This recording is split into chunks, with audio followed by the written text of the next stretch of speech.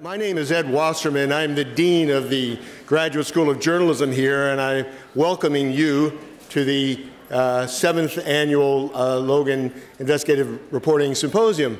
It's a little presumptuous of me to be welcoming you since I just got here myself 3 months ago, but I think presumptuousness is part of the job description of deans. I'm trying to get the hang of it. The School of Journalism here at Berkeley has a terrific faculty, so we're quite used to having distinguished journalists passing through town. But there really is nothing in the season that compares with the Logan Symposium for the distinction and the accomplishments of the people who come here. I salute you. This really is for us Oscar night. We're thinking of adding the crisscrossing searchlights and the red carpet next year just for the finishing touches. And now that's partly a tribute, of course, to Lowell Bergman's hard work and the work of his staff and Lowell's own stature within the profession. And I also want to say it's a tribute, too, to the Riva and David Logan Foundation. In an era when foundation support tends to be brittle and fickle, the Logan Foundation has been steadfast and generous in their support for investigative reporting, for advancing it and defending it. And we are deeply grateful for what they've done in the generosity and the reliability of their generosity. And for that reason, it's a great pleasure now to introduce to you, since David is gone and Riva is unable to join us today, I introduce to you Jonathan Logan, president of the foundation, who is going to add his welcome to mine.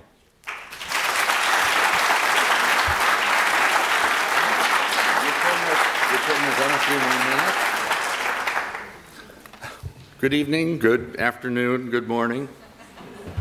I'm not really sure which it is. Ed, it's a pleasure having you join the school, and we're looking forward to your guiding light to take the grad school to great heights, so thank you. I'm pleased to welcome all of you on behalf of the Riva and David Logan Foundation to the 7th Annual Symposium. 7, I didn't really realize we were that old already. Our family foundation is represented here today by my brothers Dan and Richard. Raise your hands. Oh, there you go. And me, and has been and will continue to be active in funding investigative journalism. Our commitment was born out of our father's interest in journalism. David Logan, who passed 2.5 years ago, stressed the importance of investigative reporting and its place in sustaining a healthy democracy. Investigative reporting organizations, while struggling still to develop sustainable models, are really doing wonderful things, successfully collaborating to produce high-quality, in-depth investigative reporting and reach large audiences by delivering stories on multiple platforms, allowing people to get the news in the way that works for them. It's really gratifying to see this happening. We are keenly aware of the importance that foundations play in bolstering investigative reporting. When foundations and individual donors take risks that encourage creativity and entrepreneurship, we know we may come up with nothing, like investigative reporting sometimes comes up with nothing. But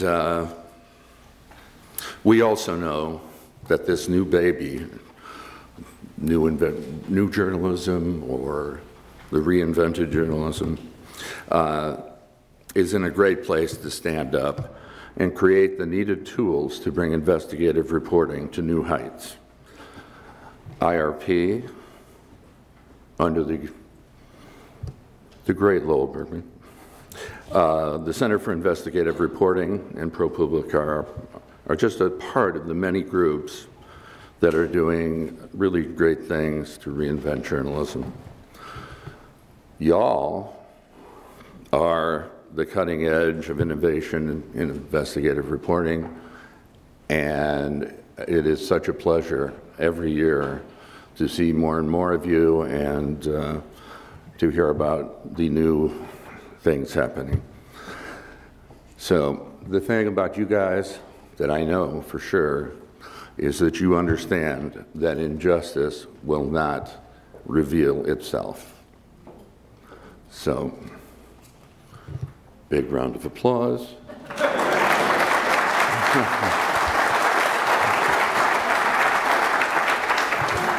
It's now my privilege to introduce to you a man who has dedicated his life to uncovering injustice and abuse of power, and now shares his vast knowledge and many connections to train new generations of investigative reporters to tell the stories that make a difference.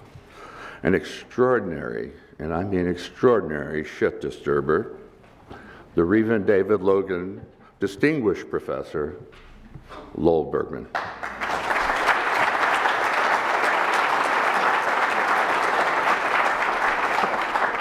Well, thank you, Ed and John. By the way, David Logan, who passed away after he sent 15 shares of Berkshire Hathaway endorsed in the university to create an endowment for an investigative reporting chair. And I called him up, I said, well, what am I supposed to do with this? And he said, make trouble, which leads me to what I was thinking about as this symposium date was coming, which is that I've been in this business for over 45 years. And I realized that I am on Social Security at the same time that I'm getting my salary here at the university. And so that entitles me to do some reflection. And so I'm announcing, John, a new program here in geriatrics and investigative reporting. But the other thing I'd like to do is thank Mother Nature, because for the 7th year in a row we have no rain and we will be able to eat outside tonight. Some extraordinary luck. You know, this gathering now, today, we have people from Germany, people from Canada here, we have people from Argentina and China, so people from all over the world and almost every part of the country. It gives me great pride that we've been able to bring together these people, but again, it would only have been possible with the work of the people who've helped you get here, who sent you the invitations. And I know I've announced them a couple of times already yesterday, but again, Alicia Klatt, Marlena Telvik, Alicia Jaffer, Nadine Dubron, and Tim McGurk, the 5 of them who just kept working constantly to make this all happen. Okay, so, and because I'm closer to the end than the beginning, I think in my reflections, I also thought it was important to talk, a little bit about what the program has become over the last 8 years. This program is now the largest investigative reporting program in both, let's say, dollar figures. It's 90% supported by donations, grants, and gifts at any university, as I can tell, in the world. We now have 5 staff people who do teaching and reporting at the same time. We're now teaching more classes, and we hope to be expanding.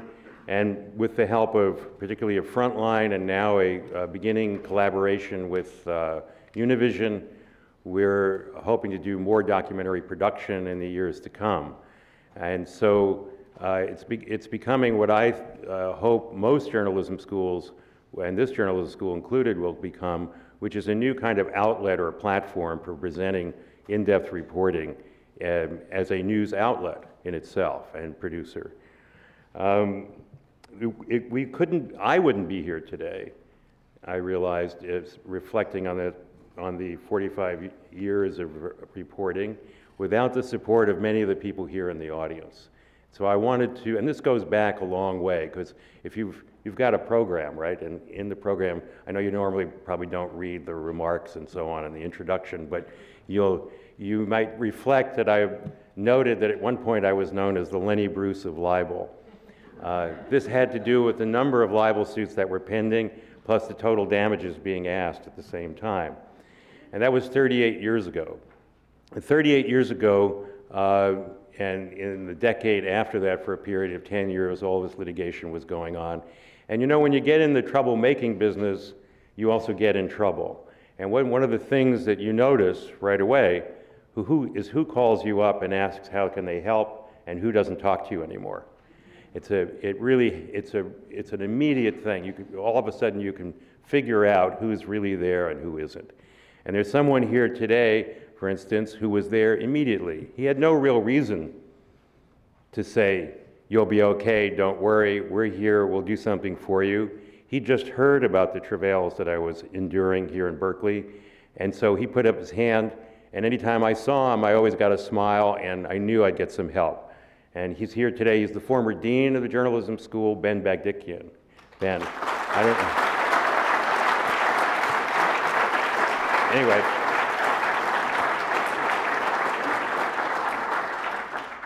And there are quite a few others here. By the way, almost all my pro bono lawyers are here over the years. In fact, one of the first, Stan Pottinger, who you'll be hearing from in a little while, came forward at one point to assist in a matter which will be the subject of something I talk about on the panel on the consequences of investigative reporting. But in addition to Stan, there's Lee Levine is here. Put your hand up, Lee. Yeah, Gary Bostwick, who Celeste Phillips couldn't be here today, and Tom Leatherberry, what I always like to say, from Dallas, and Vincent and Elkins. Who would have thought? So I travel with, by the way, with those are my bodyguards, really. And another person who's here is another former dean, Tom Goldstein. And Tom not only came to my assistance when he was the dean at Columbia, but more recently he and Rob Gunnison, who may be here somewhere, retired as the sort of Tom's number two, arranged for the funding of the building that we're in, and the fact that the university, that we are now not only technically part of the university, but physically part of the university. So thank you, Tom.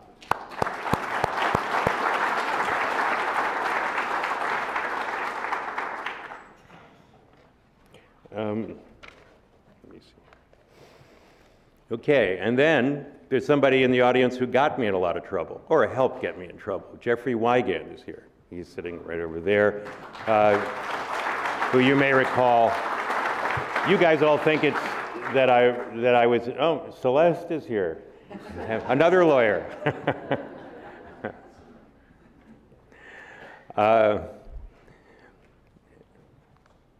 I guess they are all wondering what I'm going to say and what they're going to have to do about it later. You know, by the way, the reason I was so attracted to Jeffrey Wigand wasn't because of what he knew about tobacco. The reason I was interested in Jeffrey Wigand is that in my career, I had gotten various mafia people to talk, to go public. I'd gotten CIA people to talk. But I realized that no one in the business had ever gotten a fiduciary officer of a Fortune 500 company to talk out of school. And obviously that was the experience, and if you've seen the film The Insider, that was the experience, the legal question that was used to suppress the story. Jack Palladino was here yesterday. I guess he's not here today. Anyway, he was my pro bono private investigator in some of these travails. And then there are a number of people here from 60 Minutes, but one in particular I've got to point out, Debbie DeLuca Shea. Is she here? Oh, she's over there. Okay. So Debbie and I worked together at 60 Minutes. She was my colleague on the tobacco story. She's gone on to become what I would call a manager of 60 Minutes. and it didn't seem to damage her career. I think in part because now Jeff Fager, who's the chairman of CBS News, was, during that period of time, the only executive at the company that I could trust. Some of you met him in the past. And then before I go on to a couple of other remarks about someone else, who, well, there's a couple of more people. One of the other persons who stood up publicly, stood up to a public assault by Don Hewitt and Mike Wallace at an event in 2000 in the wake of all the tobacco incidents and also the film, is David Fanning, who is right there. Okay.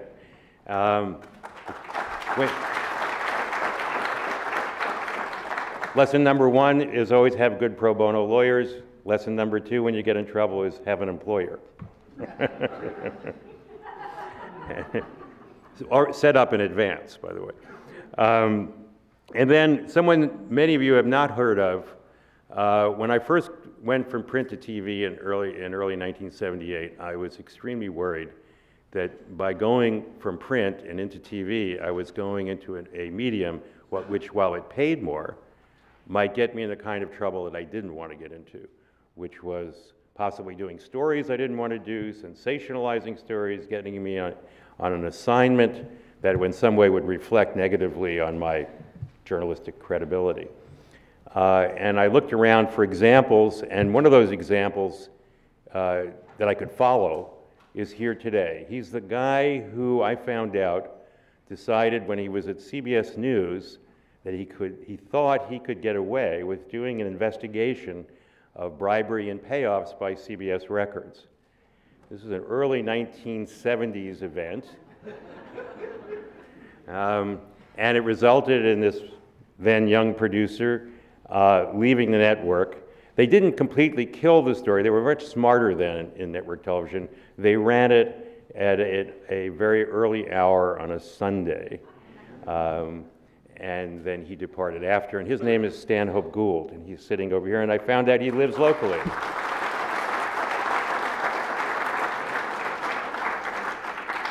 And I think anybody who knows anything about the television news business, that Stan probably rivals me in creating trouble in his career. So let me say a couple of words right now about what the panel that we're gonna have, and the issues we're gonna talk about. And it's one of the reasons that I asked Stan Pottinger to come here, because he has a unique experience going back almost 40 years, when he was a lead prosecutor for the Justice Department and conducting a grand jury and doing a number of other things related to activities by the US government that turned out in the end to be illegal. And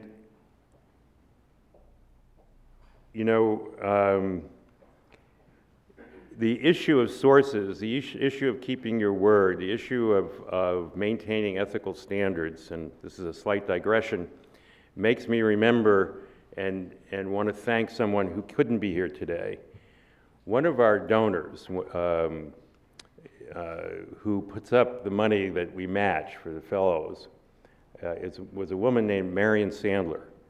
Now, you may have read some things in obituaries and elsewhere about Marion's passing, but let me tell you that Marion Sandler was one of the most ethical, strict, tough business people I'd ever met.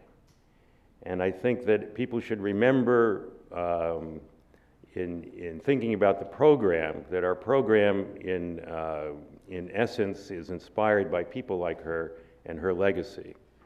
And the issues that for example, protecting sources is a critical issue that I think we need to line up both our donors, whether they're foundations or individuals, with us in an attempt to defend our sources and appreciate them. And by appreciation, I'm thinking more directly about someone whose name all of us know, but very few of us have done anything about.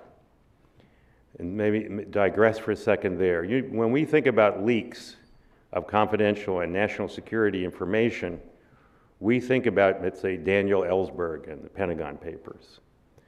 and he was prosecuted by the Nixon administration. Well, Daniel Ellsberg, who had leaked all those documents, never spent a night in jail. He was indicted, he was arrested, he was booked, but he was released. Today, there is a former private in the U.S. Army who is still incarcerated, who is now accepted in a plea, a 20-year sentence, and they're continuing to prosecute. He's our source. He's my source. He's many of your sources. You still go to WikiLeaks and look at the documents. You still put those documents into your stories. Yet so far, our news media in general has basically ignored the story, or in some ways found some reason to criticize the way in which he's gone about providing us with that information. We've done the same thing actually to Julian Assange, who was the intermediary who brought us those documents. And I would suggest that this kind of behavior is not going to encourage people who have something to say, who want to reveal some information, to come forward and tell us.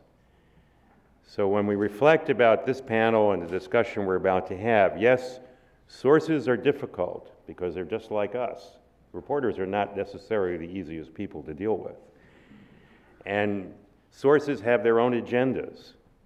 But sources are what we depend on, along with their documents.